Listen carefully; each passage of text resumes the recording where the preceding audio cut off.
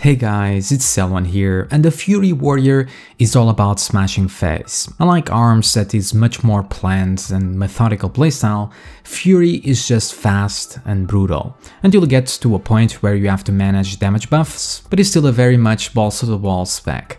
So before we get to the nitty gritty on what's Fury all about, the absolute basics. Well, as Fury, there's three big main abilities that you need to concern yourself about: Bloodthirst, Raging Blow, and Rampage, along with your filler, Furious Slash, Cooldown, Battlecry, and passive Enrage.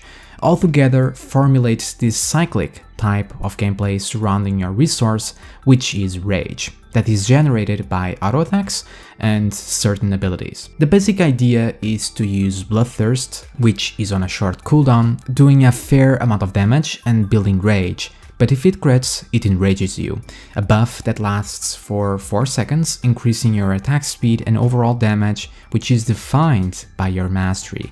Plus opens a window for your Raging Blow to be usable, where you would just furiously use it to generate more rage and damage, while filling in with Furious Slash when nothing to click, until you reach 85 rage, so you can spend it all on this big hit that is Rampage, also giving you Enrage without needing to crit. Then just build rage back up and rinse and repeat.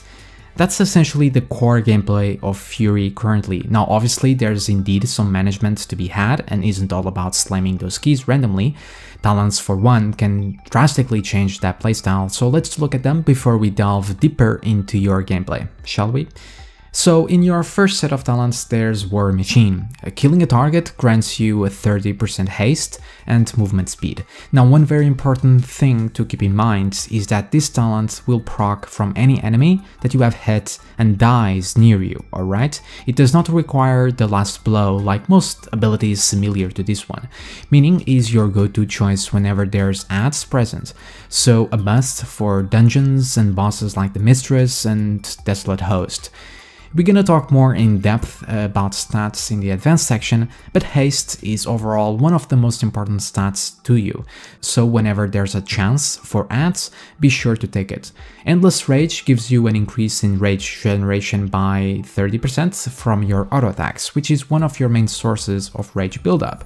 So when do you take this? Well, on fights that are pure single target and no easy ads nearby to kill, so most raid fights. Basically is gonna give you a more smoother rage buildup, especially since Enrage doubles your auto attack speed. Fresh meat in general is never really useful.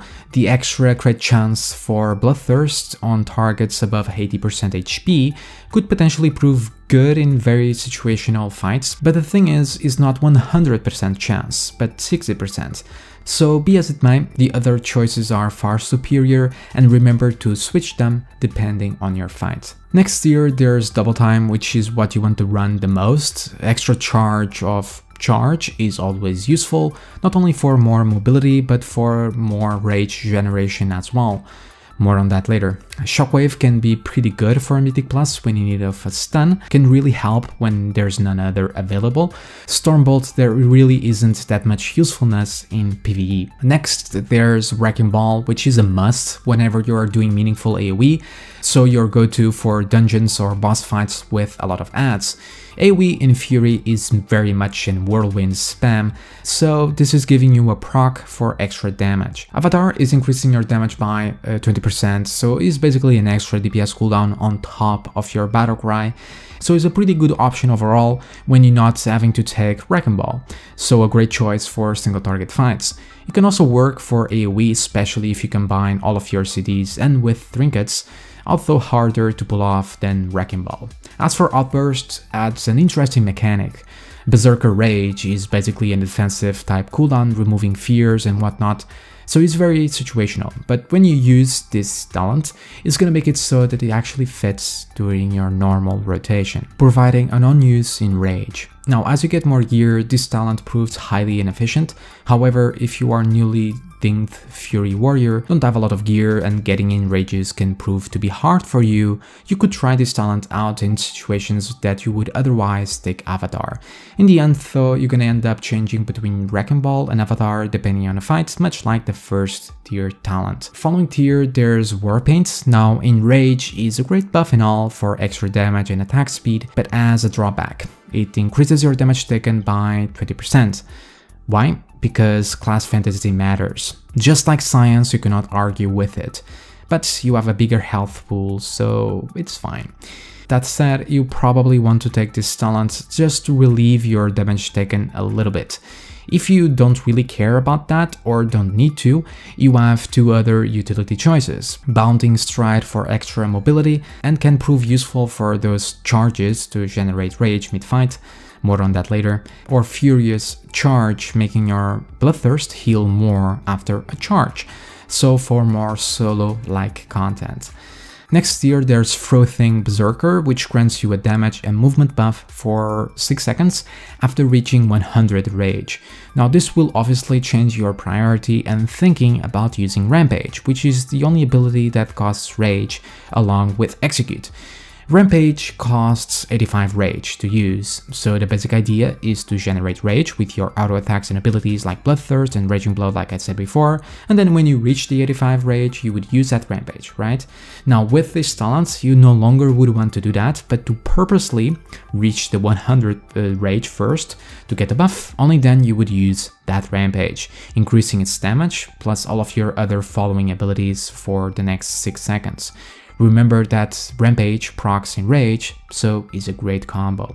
Carnage, on the other hand, just reduces the rage cost of Rampage by 15, which is fine, but is not really that great benefits to you. It could potentially work for cleaving fights to cleave more Rampages after a Whirlwind to gain mid-cleaver, but in the end, that damage increase from the previous talent just outshines it completely if you use it properly. As for Massacre, has its own unique use, but is too situational, with every execute crit makes your next Rampage free. Now on execute phases, which we're gonna talk more later, you start using less Rampages, if any, since you're gonna be using that rage on executes. With this talent, it would allow you to still keep up that Rampage and in turn giving you more Enrages, so more execute damage. So it can work for long execute phases, but the problem is that it's useless for 80% of the fight. So when you add everything up, do you want to get this almost constant 15% damage increase throughout the whole fight, or just that damage increase during the last 20% of the fight? Probably not, right? Now, if you do have the talent Lego Ring, then it could prove to be an interesting combo, as then you can use both Frothing Berserker and Massacre. As it stands, Frothing Berserker overall is the way to go for most fights. Next tier, Bloodbath is a talent that I actually forgot that existed, and currently you might think is kinda useless, but not entirely. Basically, you activate this buff and for the next seconds all of your other abilities will add this split dot, 40% based on the damage that you did, so when you think about it, for AoE fights can prove to be quite nice, but not so much for a single target. At least where the ads or mobs live long enough to take all of those ticks. So is again situational like a lot of your talents, and it's not a must to use as the other AoE choices, because the other talents in this tier, even though more single target based, won't hurt your AoE DPS too much. However, if you feel like experimenting a little bit in dungeons and see what it can do, or even in fights like the Mistress, give it a try. Just again remember those dots are gonna tick for about 14 seconds in total, or possibly more, until the dots drop completely, so keep that in mind. If used properly, can indeed prove to be a valuable AoE ability and has a pretty relative short cooldown as well, so it's a cool addition. Now Frenzy and Inner Rage are two working talents which will offer two different types of playstyles, and that choice is gonna depend on you and your gear, alright? So with Frenzy, you pretty much stay with the bare bones Fury type playstyle. Every time you use Furious Slash, you gain 5% haste buff for 15 seconds. You're gonna use Furious Slash to fill in anyway, so maintaining it won't be overly hard. Haste is one of your most powerful stats, so if kept up can prove to be pretty valuable buff while you just do Bloodthirst, Raging Blow, spam during Enrage, and then the rampages. So not that bad. And will help as well if you're lacking haste as a newly dinged character, for an example. Now, you might hate the type of playstyle that Raging Blow has with Enrage, because I sure do. So Enrage fixes that, increasing its damage by 150% and adds a cooldown to the ability and no longer needs Enrage to be usable.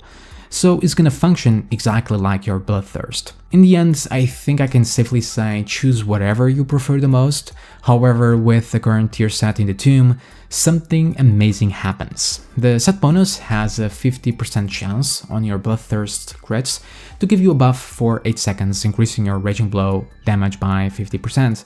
So it's a wonderful buff indeed. When you add things together, Enrage will pull ahead of Frenzy.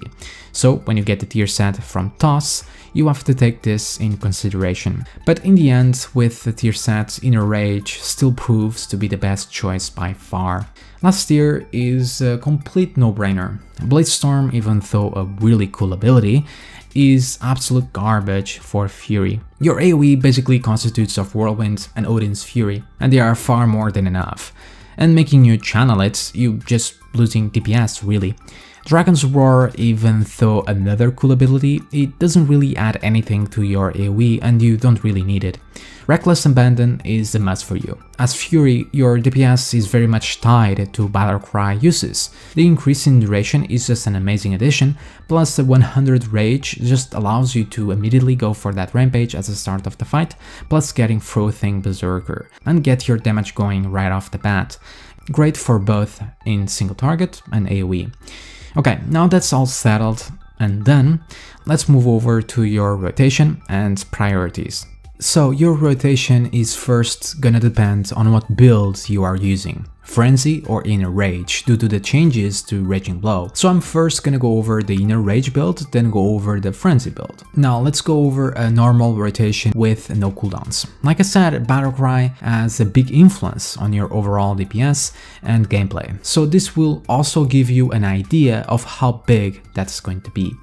That said, Charge will obviously be the ability that you want to start every fight, and in Fury it does give you a big chunk of Rage, 45, so keep that in mind. Now, like I said previously, the idea of Fury is to build Rage for rampages and proc Enrages. So how are you gonna do that? Bloodthirst and Raging Blow. Both have relatively short cooldowns, which depend on your haste, but they're gonna be around 2 to 4 seconds. Now, Bloodthirst will give you Rage, and very importantly, if it crits, it enrages you, which is gonna increase your overall damage and auto attack speed. So that will be what you first want to click. But it's not your priority number one, as that will shift depending on your current situation.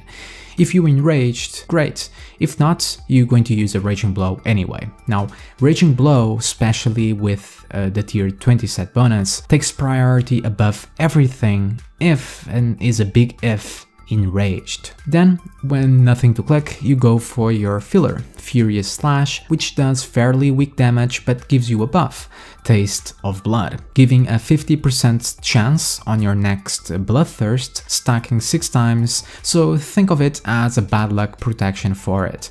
Then you just keep building that Rage until you hit 85, that allows you to use Rampage. Now, because of Frothing Berserker, you don't want to use it right away, but pull more Rage until 100 so you get the buff. Then Rampage for this big hit, you get Enraged from it as well, so you got all of those juicy damage buffs. You go in immediately for that Raging Blow, Bloodthirst, and then just rinse and repeat to build Rage back up, and you know, just repeat the process. Quite simple. Now, as you can probably already see, the build-up really hurts your DPS, especially during the start-up of fights. So this is where Battlecry will come in, increasing your crit chance to 100%, plus with the talent is giving you 100 Rage. Meaning, if you're gonna do what you did earlier, you're gonna charge, then pop Battlecry along with Avatar if talented, get 100 Rage, so you get Frothing Berserker right off the bat, then Rampage that is going to crit for this really nice damage, get Enrage, then Raging Blow, and everything is critting, your damage is nice and high, and then since you are on this sure chance to crit, you also want to fit in your other cooldown, your artifact ability, Odin's Fury. It's more of an AoE ability, but you still want to use it in single target, but very importantly, only during Battlecry windows. The same follows for Avatar. Whatever happens, Odin's Fury gets off cooldown or Avatar, it doesn't matter. You're not going to use it unless Battlecry is ready to go as well, alright? So after you use that Odin's Fury, you just keep it up. You would use a Bloodthirst next. Keep in mind to save that Bloodthirst after Odin's Fury, not before, to extend your enrage duration for as much as possible. Remember that you are critting, so it's giving you an enrage for sure. If you use it right after that previous Raging Blow, you're just losing potential enrage uptime, since its duration does not accumulate time above 4 seconds. Okay? Then you just go with your normal rotation like before. Bloodthirst, Raging Blow, Furious Slash, until you reach 100 rage for another rampage and repeat the process. If you are enraged at 100 rage, you still want to use that Raging Blow if available, like I said before. Don't blow your load immediately with that rampage. Make sure to make use out of that enrage as much as possible, even if it means overcapping rage. Then just do the same as before. Now, Fury damage is highly tied to your Battlecry uses. That's why you want to put everything that you have during its windows, like your other cooldowns, pots, and unused trinkets work really great with it. Outside of Battlecry, your damage is gonna suffer, your rage generation is lower, you're not gonna get as many enrages, and you just deal less damage overall. Thankfully, due to your artifact traits, you have an ability that for every rampage that you do, you have a small chance to gain a buff, Odin's Champion. For every offensive ability that you cast during its duration, it's gonna reduce the cooldown of your DPS cooldowns by 1 second, so it will help a little bit for dropping the cooldown from 50 seconds to about 40 seconds if you're lucky. But in the end, if you really want those frequent Battlecry uses, Convergence of Fates would be the way to go for Battlecry cooldown to be on average of 30 to 35 seconds. A very powerful choice for Fury indeed. As for using Battlecry mid-fight, just make sure you're going in with as low rage as possible, so none of it goes to waste. Best way to achieve this is to use a rampage beforehand to empty it all, regardless if we get Frothing Berserker or not.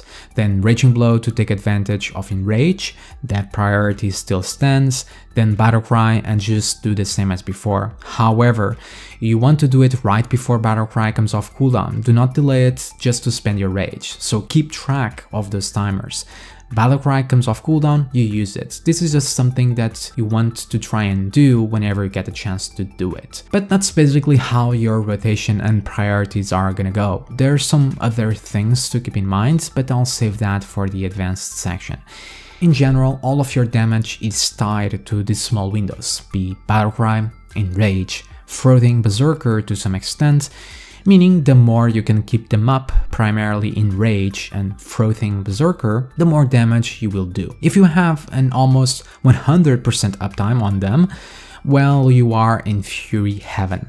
Now for the Frenzy build, everything stays the same besides the uses of Raging Blow and Fury Slash. So you would charge. Now to be able to use Raging Blow at all here, you need to be enraged, so you would Bloodthirst. If you get enraged, you would just slam that Raging Blow for its entire duration.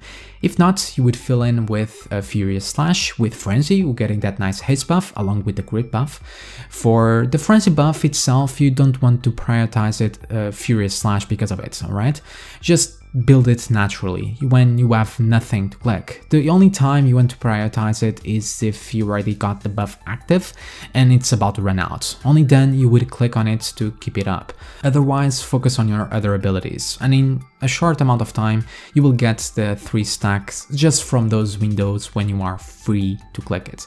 Now you would just keep repeating the process of Bloodthirst, get enraged for Raging Blow, if not Furious Slash, until you get to the 100 rage again for that rampage. Since rampage gives you enrage for sure, you would spam Raging Blow after it and again just repeat. It's a little bit more restrictive than in a rage build and again performing slightly worse than it currently, plus adds frenzy to manage, although it's never really much of an issue, unless you keep getting enrage procs, which never really gives you enough time to Furious Slash. That's one of the reasons why this build gets worse over time as you get more gear, but in general it's pretty straightforward as well. As for cooldown uses, stays exactly the same. Getting the Outburst talent would also work great here for those on-demand Raging Blows from the free Enrage. Now, execute phases. When you reach 20% of HP on mobs, execute becomes available to use, and in Fury is a much simpler ability comparing to Arms. It costs 20 rage and does damage. That's basically it. Your artifact rate, Juggernaut, also increases its damage by 3%, stacking 99 times. So yeah, can go pretty high on lengthy phases.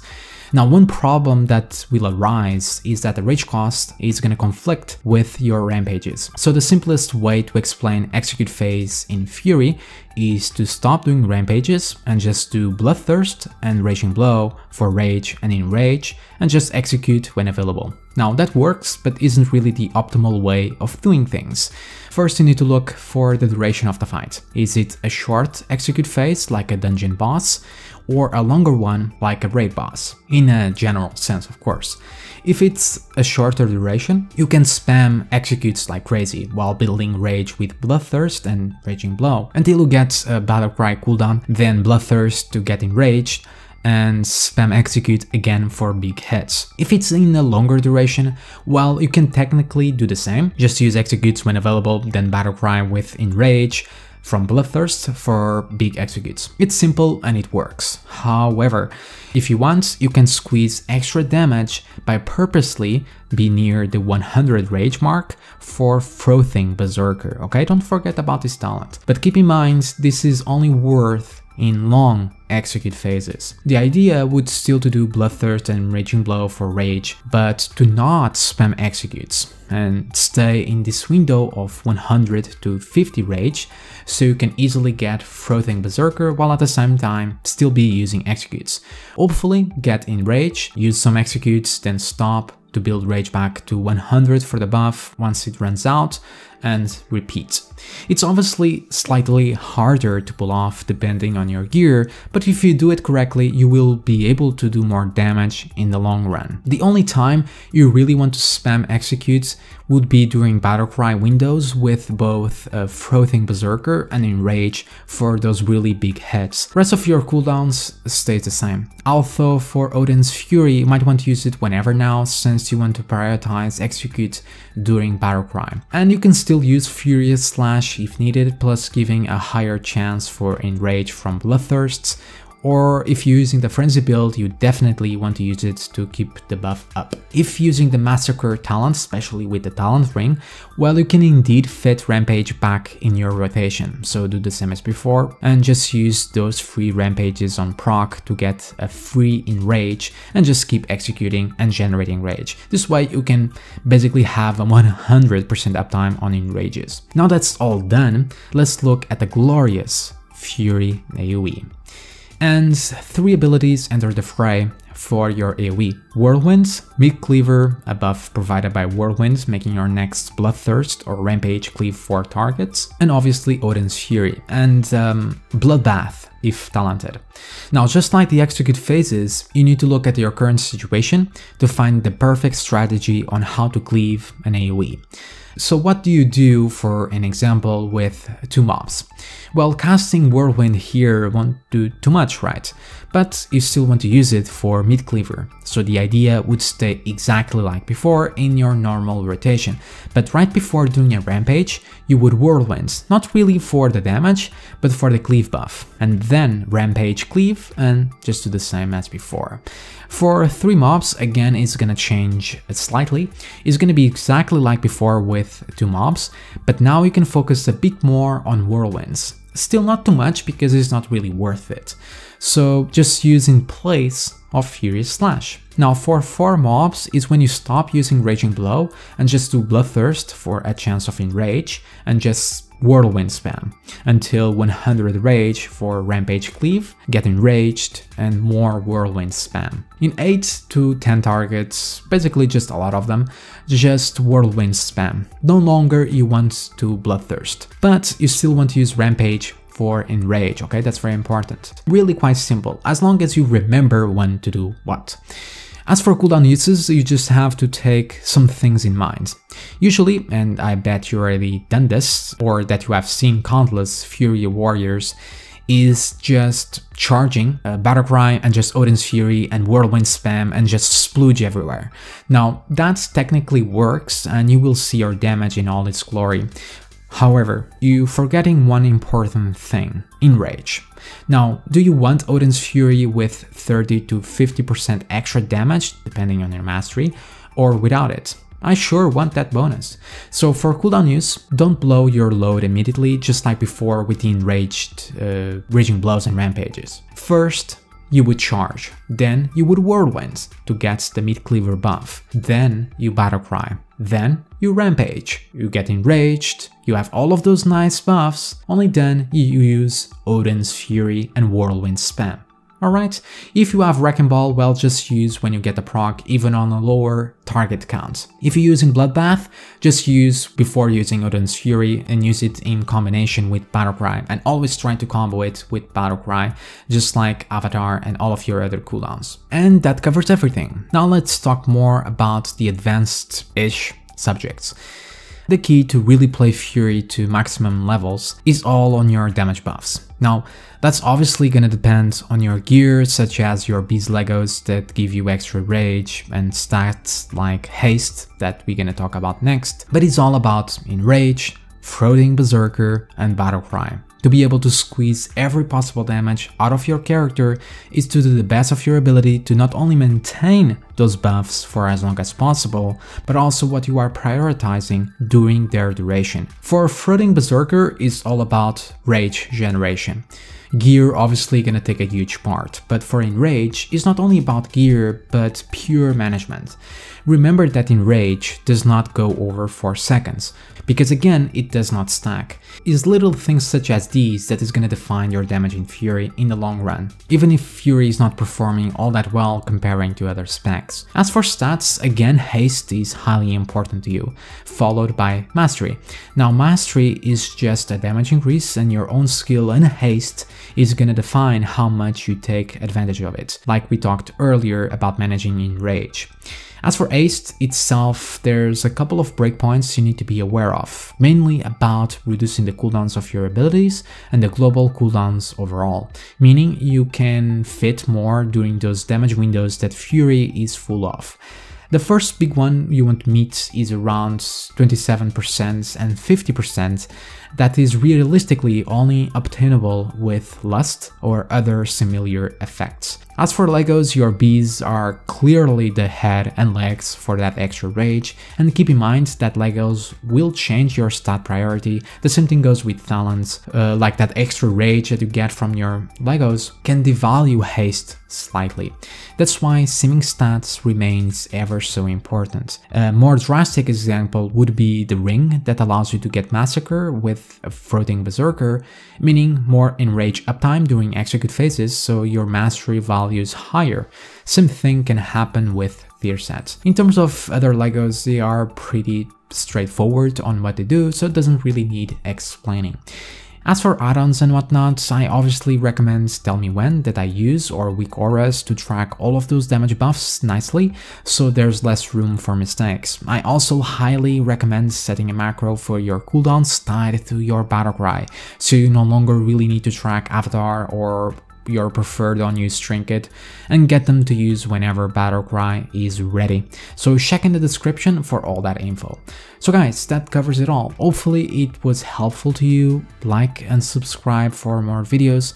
Have a fantastic day everyone, and I will see you all next time. Bye bye.